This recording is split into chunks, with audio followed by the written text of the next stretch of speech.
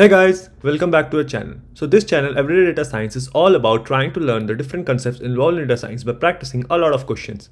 This video is regarding updating you that I have solved and uploaded all the SQL questions on Leetcode in the easy category, right? So if I go to this, homepage of my channel, right, and here we will find the playlist called Leetcode SQL Easy, and if you see there are 87 videos in this. So on Leetcode there are 87 questions in the easy category for SQL, right? So if you go and look at it, so you have all the questions with detailed explanation here, right? Not only this, at the time of recording of this video, if you look at the Leetcode medium category, right, so there are 66 questions that are already uploaded, right? So in total on Leetcode there are 90 questions, out of it 66 are already done, right? So yesterday's video, right, so basically this question, Leetcode Easy 157, this was the 87th video from the easy category and the last one, right? So if you guys were waiting for one category to start practicing or are watching this video after some time of it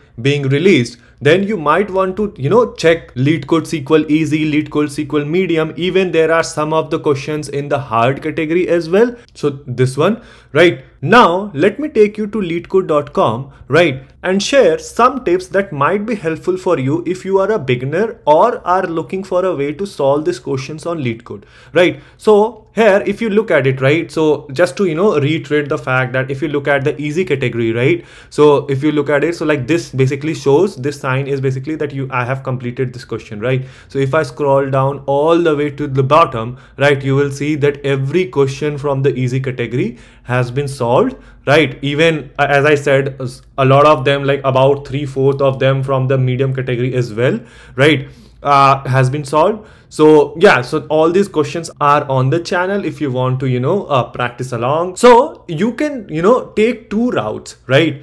First one is either you can do similar stuff like me, you can take one category, like most probably it is going to be easy category, and work your way through it.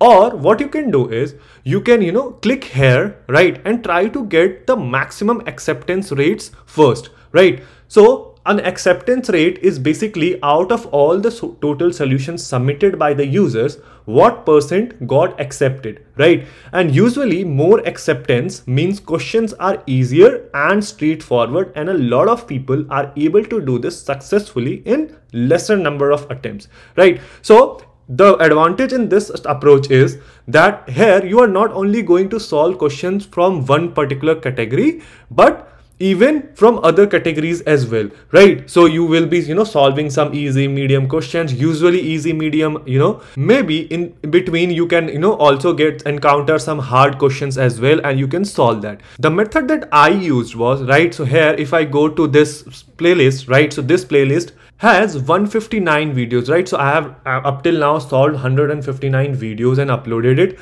right? And it contains the questions in the order that I solved. So if I open this playlist, right, you will see that, okay, I started with Leetcode 175, 181, 182, right? So if I go back, if you see, right, if I take the difficulty to be easy ones, right, so 175, 181, 182. So I started with this, like started to solve questions on easy category, and then switch to like the acceptance range, right? So the second category. Remember, a question tagged easy is not always going to be easy. Some questions might be tricky and take a lot of effort to solve, right? So my advice would be that if you don't have Leetcode premium subscription, right, so then you can go to my channel, right? So go to my channel, pick any video, right? Let's take this one, right, the very first one.